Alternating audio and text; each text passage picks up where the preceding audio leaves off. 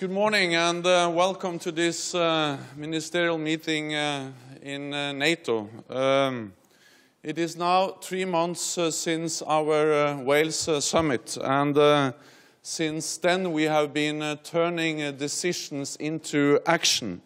And today we will review our progress and we will drive our alliance forward by making new decisions.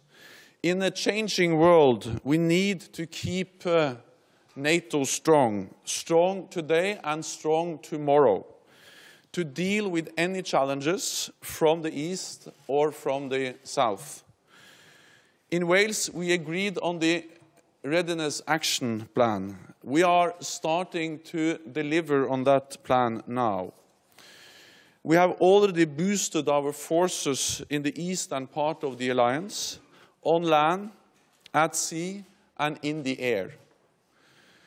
And all allies are committed to doing their part next year to keep us safe. We are also developing a spearhead force able to react to any threat within days.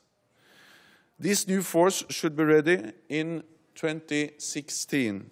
In the meantime, I expect allies to make available an interim force early next year to provide the capabilities we need.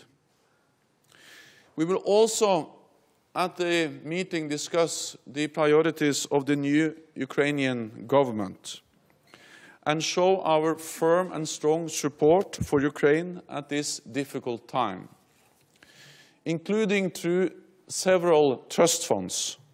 And we will also hold the first meeting of NATO ministers with our partners in the Resolute Support mission. This mission will train, advise and assist Afghan security forces from the 1st of January, after the end of our combat mission. And I had excellent talks both with the President Ghani and with Chief Executive Dr. Abdullah yesterday, and they will join us at the meeting today. And their presence at the NATO Foreign Ministers meeting is a strong sign of the importance of the strong mutual commitment between NATO and Afghanistan, and that we are still committed to work together also into the future. So to sum up, I expect 4 concrete outcomes from this ministerial meeting today. First, an agreement on a continuous NATO presence in the eastern part of our alliance. Second, the announcement of an interim spearhead force to enhance our readiness. And third, strong political and practical support for Ukraine. And fourth, the launch of the new Resolute Support mission in Afghanistan from the 1st of January next year. And with that, I'm ready to take some questions. We'll start with Ukrainian media. Good morning. News agency Union Ukrainian, Irina Sommer. Secretary General, we all know what expect from NATO towards Ukraine and Russia. And we also know what NATO expect from Russia. But what NATO expect from Ukraine? Thank you. First, I will underline that just to have the meeting today in the NATO-Ukraine Commission is important. And Foreign Minister Klimkin, he will join us by video conference because he has to be in the parliament in the Rada, because actually now, the vote is taking place on the new government. What we expect from Ukraine is that Ukraine is continuing on a path of reform, and that they are doing what they can to implement and to follow up the Minsk agreements.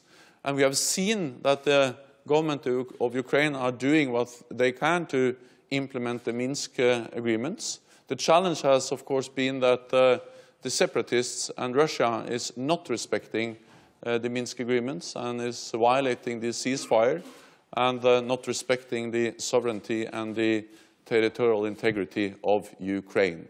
But I expect that we can discuss with the Foreign Minister, Klimkin, today the priorities of the new government in Ukraine, and that is important because Ukraine is an important partner of NATO, and we look forward to continue to work together with Ukraine. Okay, I think we have another Ukrainian question. Radio Vesti, Bogdan Amosov. Mr. General Secretary, what should Ukraine do if separatists and Russian army will attack to the other territories of Ukraine? NATO fully support the independence, the sovereignty and the territorial integrity of Ukraine. And any violation of the international recognized borders of Ukraine is something we strongly condemn. And we support Ukraine in defending itself. NATO is supporting Ukraine both politically but also through practical support by putting up the trust funds. And we are announcing the trust funds today. They are becoming operational today. And also, in addition to the aid and the support which NATO provides as an alliance, many allies are also providing bilateral support for Ukraine. And we have also, all the allies have also implemented strong economic sanctions against Russia. So, since Ukraine is an independent country, I respect the decisions which Ukraine is taking, but we are strongly supporting the independence of Ukraine, and of course we are condemning all violations of the borders and the territorial integrity of Ukraine. What is your assessment of the situation on the ground in Ukraine? Do you believe the Minsk ceasefire agreement is holding? Is Russia upholding its side of the bargain? We have to support all efforts to implement and to respect the Minsk agreements and the ceasefire. And the government in Ukraine has really made strong efforts to implement the different provisions within the Minsk agreements. The problem has been that the separatists and Russia is not respecting the Minsk agreements. The ceasefire is violated. And, for instance, the Minsk agreements, which states that we should have a monitoring of the international recognized borders of Ukraine, has not been possible to implement because the work of those who are responsible for monitoring the borders have been severely undermined.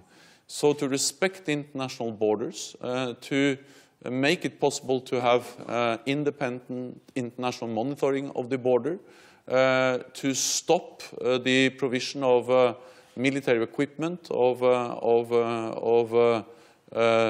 tanks, of forces to the separatists in Ukraine is something which is very important, and we call on Russia to do exactly that, to implement and to respect the ceasefire and to withdraw its forces from Ukraine and to stop supporting the separatists in Ukraine. Okay, we have time for one last question, if there is any. If not, thank you very much.